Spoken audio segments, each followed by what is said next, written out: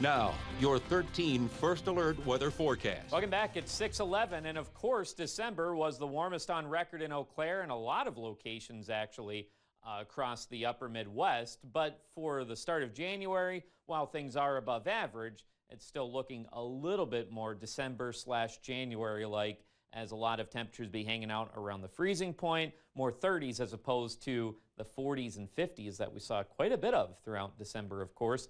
Now, cloud cover going to dominate over the next couple of days. For the time being, we do have a mainly clear sky, but those clouds roll in later this morning.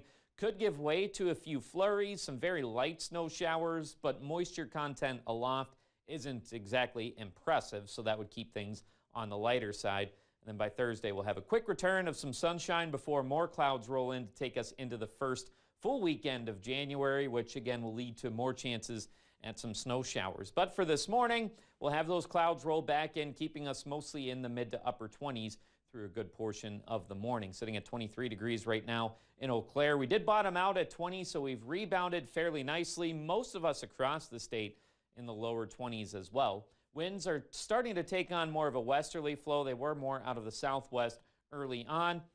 And later this afternoon, again, they'll take on more of a northwesterly flow. For the time being, as mentioned, we have that mainly clear sky, but clouds now starting to roll in towards far northwestern parts of Wisconsin. We'll see those rolling in later on. But looking at our upper level flow, remember for December, that rhymed. We did have that very large upper ridge in play that brought us those mild temperatures. But now we have that polar jet stream just to our north. Now it is keeping that bitter cold Arctic air towards central and northern Canada, but we are starting to see that track a little further towards the south. So that's why we're still staying slightly above average, but we're cooler than we were through December. We don't have that upper ridging in place like we did. Cloud cover again dominates for today. Couple chances at some flurries. We'll keep those clouds through tonight. Even some light snow showers are possible, of course. And we'll start off in the clouds for tomorrow. A little bit of a breeze likely developing.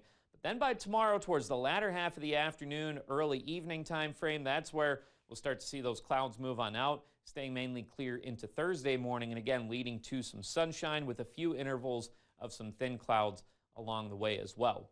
For today, staying mostly around the low 30s. We have been warming up through the overnight, of course, but most of the afternoon and most of the evening, in fact, staying in the upper 20s and low 30s as we bottom out around 27 degrees later on tonight.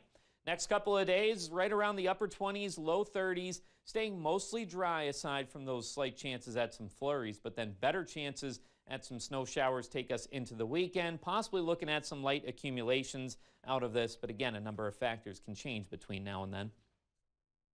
Now for a Sunshine Award, Summer Smith would like to nominate David Rail and says he is very active in the Chippewa Falls business community and as a member of many organizations that promote and enhance the quality of life in the Chippewa Valley. He's a 2013 graduate of the Chippewa Falls Fire Department Citizens Academy. David and his family are active outdoorsmen and enjoy hunting, fishing, and camping together. David is a very kind and giving man. Now, if you'd like to nominate someone, send us an email or head over to our website at weau.com.